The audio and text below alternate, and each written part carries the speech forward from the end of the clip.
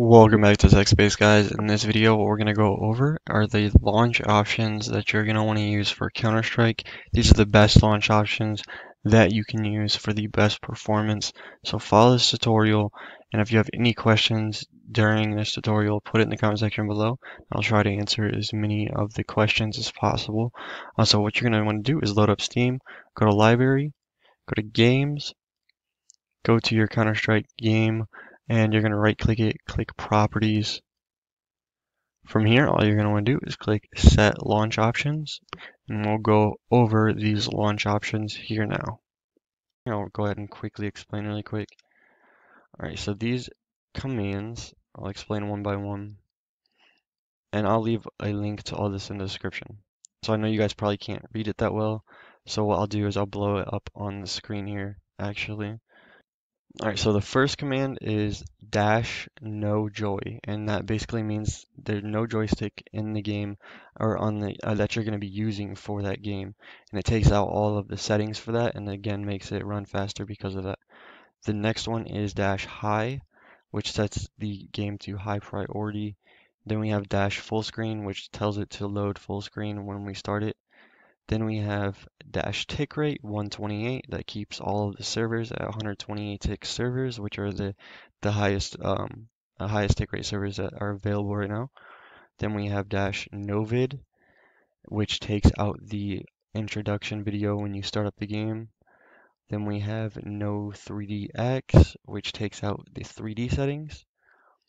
We have -lv, which stands for low violence. It takes out all of the extra gore and stuff like that. The way it allows for the graphics the graphics card to not be processing so much, and it allows for the game to run smoother. And again, if you've never seen these before, it's probably a little bit complicated, but trust me, it's really not as complicated as it seems. Now next we have plus matte Q mode 2. This just makes the graphics run a lot better as well. I'm not sure specifically what it does, but I know it makes the graphics card not have as much stress on it. Next we have no border, which again, if launching in full screen, you're not going to have a border around the window, and so we have that in there. Then we have plus CL force preload 1, which loads all of the maps and data for the game before you get into the game.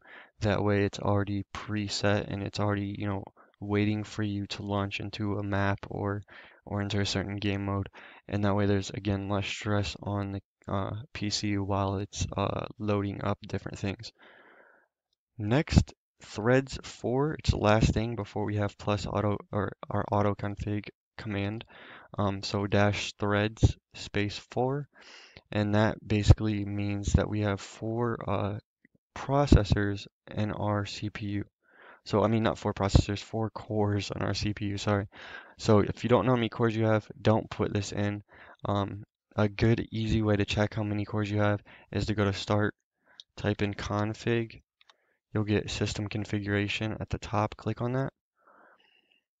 Then you're just going to want to go over to, let's see here, services, or boot, sorry. Go to the boot tab, go to advanced options right here, and then go to number of processors here at the top.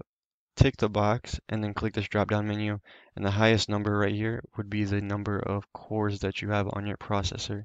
So leave that there, leave PCI lock on, untick maximum memory over here, make sure all this is the same, then click OK, apply. Alright, so we're all done now. You can go ahead and close every window that's up, and go ahead and start Counter-Strike, and let me know what you guys' results are. I'd like to know what your FPS was before and what it is now. If you guys have any questions, any concerns, if it's not working for you, if you have any type of question, please let me know in the comment section below, and I'll try to help you. I respond to almost every single question I get faithfully. So if you guys, again, have any questions, you can message me on social media or put it in the comment section below. Other than that, make sure you guys hit like and subscribe to the channel for more videos, and I will see you guys next time.